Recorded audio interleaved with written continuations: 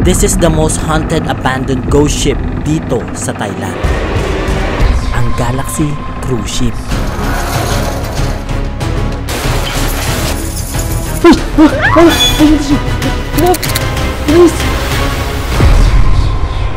Taong 1998 nang binili ang barko para gawing hotel ng isang malaking resort sa isla. Pero ayon sa mga lokal dito, pinasara ang barko dahil ang lokasyon kung saan ito inilagay ay sagradong lugar na dating maraming puno ng balete. Maraming buhay daw ang kinuha ng barko dahil sa aksidente. Kabilang na ang ilang tao na bigla na lang tumalon sa pinakamataas na bahagi ng barko na walang rason. At dahil dekada na ang nakalipas simula ng inabando na ito, lumaganap na ang kwento-kwento tungkol sa mga elemento at espiritu na naninirahan sa barko. Para makarating sa lokasyon, kinailangan namin bumiyahe na 5 oras galing Bangkok papunta sa pinakadulong probinsya sa silangang bahagi ng Thailand. Yun guys, nandito na ngayon tayo dito sa Trat, ang huling probinsya dito sa timog silangan ng Thailand. Dito may nakausap kaming lokal at ayon sa kanya, mahina na ang pundasyon ng barko at maraming nagpaparamdam sa mga saradong kwarto, lalo na sa gabi.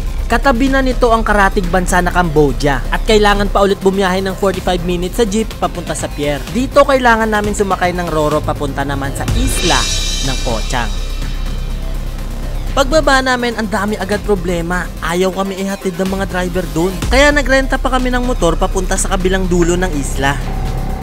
Pero pagdating namin doon, ito ang nadatnan namin.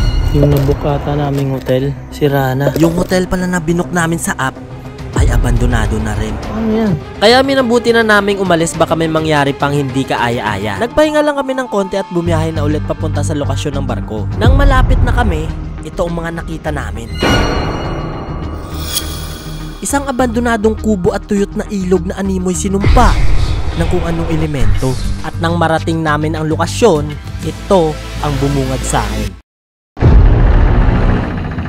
Isang napakalaking barko na abandonado. Diyan na guys, papasukin na natin yung ghost ship dito sa Thailand. Tara! Dito pa lang sa labas, ramdam mo na ang kilabot at lungkot ng lugar at parang may nakatingin sa'yo habang papasok ng barko.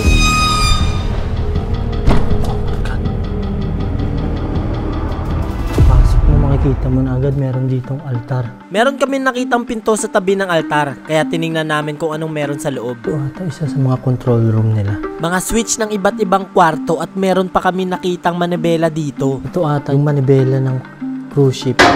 Wala, dito pa guys. Grabe to. Chinek din namin ang katabing kwarto. Dito pero, oh wow.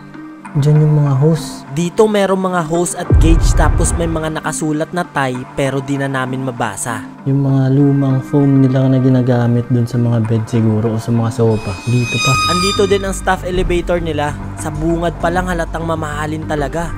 Yung papunta sa baba. Chinek namin kung anong meron sa baba at nagulat kami sa mga nakita namin. Grabe to, daming TV.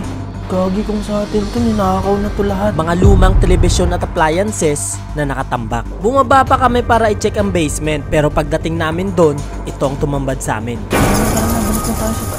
Pinamugaran na ito ng mga paniki. Kaya bumalik kami agad sa taas dahil hindi namin alam kung normal na paniki lang ang mga ito o may halo ng elemento. Tara guys, check natin tong 3rd floor. May nakita kaming terasa na parang maliit na viewing deck nila. Dami ng kalawang. Kita din dito na kinakalawang at natatanggal na ang pintura ng barko. I-check na sana namin ang mga cabin nang bigla na lang nagsasalita. Akala ko guni-guni ko lang ang boses na narinig ko. Pero mali pala ako.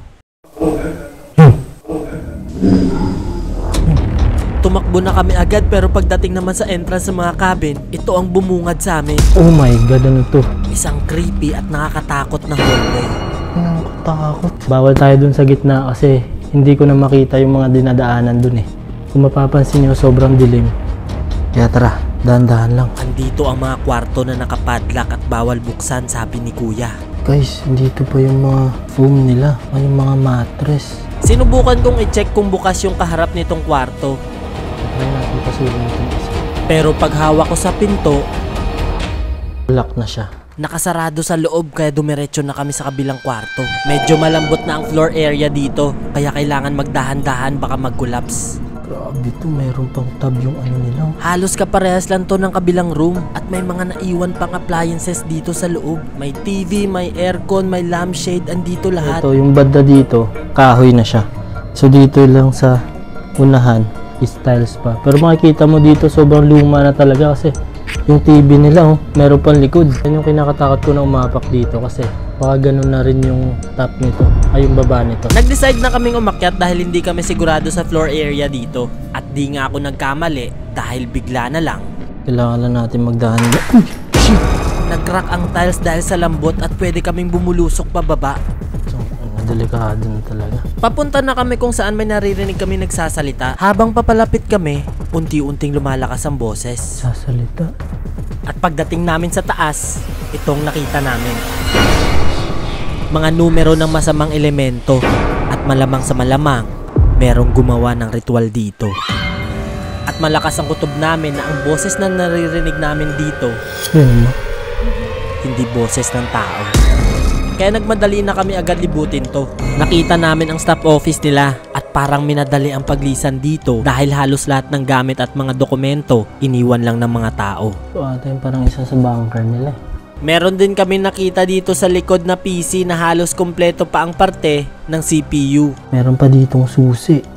Di ko alam kung para saan to pero sinong tao maglalagay ng number na yan dito. Dumiretso na kami para tingnan ang mga cabin ng 4th floor. Dito maraming kwarto ang nakasarado at dito nanggagaling ang boses at kalabog na naririnig namin sa baba.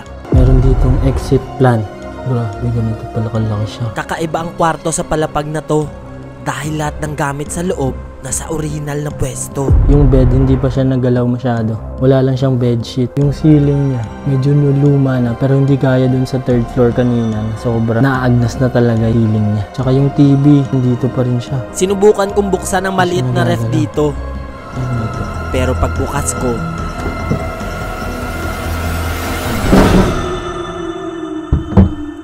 habang tumataas ang napupuntahan namin dito, mas lalong dumadami ang mga kwartong nakakandado at mas lalong lumalakas ang paramdam dito. Nagsasalita para walang tao. Hindi na namin pinansin, baka guni-guni lang din to. Pero lumalala dahil sumusunod kung saan kami patungo. Matak mo. At parang ayaw nila ang presensya namin dito. Papunta dito, tara na. Dito na kami kinabahan dahil biglang may nagdabog sa isang kwarto dito.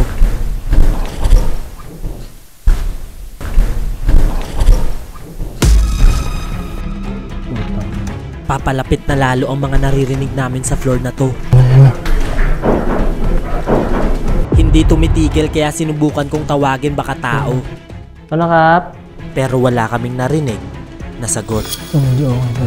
Malapit nang dumilim kaya hindi na namin pinasok ang ibang rooms dito. At babalikan na lang namin to para mag-overnight challenge pag 100k na tayo. Aakyatin na namin ang floor kung saan nanggaling ang kalabog kanina. Malambot na rin. Oh my god. Ang dilim na rin guys. So dadaan tayo dun ulit sa likod. Dun yung may tumatakbo eh. Fire extinguisher. Dito. Nahanap namin ang isa pang kwarto ng mga staff sa floor na to. Bible. Kaso nakapasatay siya. Ano ng mga staff? Makikita rin dito yung mga lumang TV tsaka yung panggamit panglinis ng rooms. Dito lahat. Pinuntahan din namin ang front part ng barko. Dito makikita ang kinakalawang na hagdan kung saan umaakyat ang mga taong tumalon. At pag-akyat namin dito, ito ang bumungad sa amin. Wow! Grabe, ang ganda ng view. Isang napakagandang tanawin na parang paraisong isla. Makikita mo dito ang white sand beach nila at ang mga karating isla. Pero nakakalungkot at sayang talaga. Ito na ata yung event hall. Sobrang laki nito. Ang pinakamalaking aircon nila, ito dito. Pagdating sa 5th floor, nakita namin ang events hall nila at napakaganda pa rin ang itsura kahit luma na. Sobrang lapad dito. Grabe, sayang tong hotel na to. Kitchen nila. Andito din pala ang kitchen nila. Sobrang laki, parang kalahati na ng basketball court. Dito pa yung mga gamit nila, hindi pa nila tinatanggal guys. Andito pa ang ibang gamit ng mga kusinero at kusinera na hindi natin alam kung buhay pa. Ang dami talaga nilang niluluto. Sobrang lalaki ng mga loob nila, lalaki. Pag medyo tahimik kami, meron kami naririnig na kaluskos tsaka mga apak. Ito guys.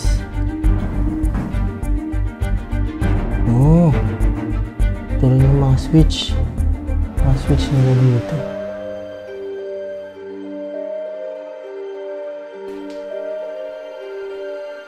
Palubog na yung araw. Wala na natin bilisan. Ayan guys, tingnan nyo. Yung floor niya.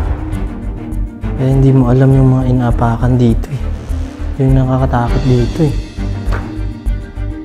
Sobrang bigat ng feeling dito na parang may namatay sa floor na to.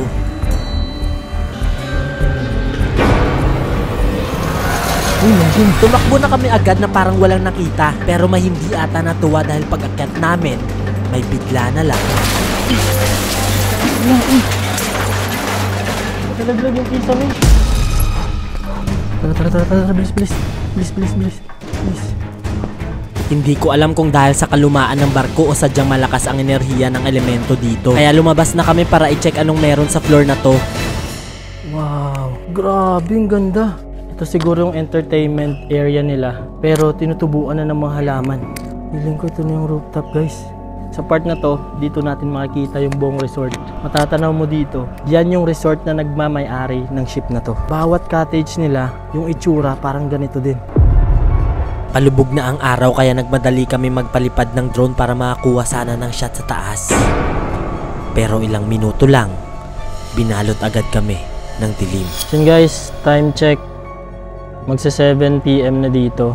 Dito na kami kinabahan dahil naalala namin ang sabi ni Kuya na baka hindi kami palabasin pagsapit ng dilim.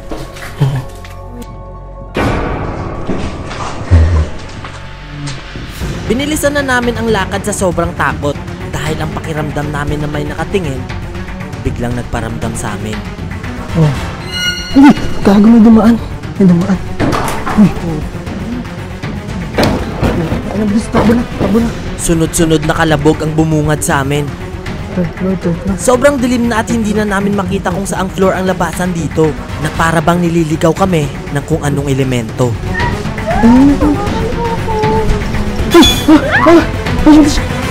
Look! Please!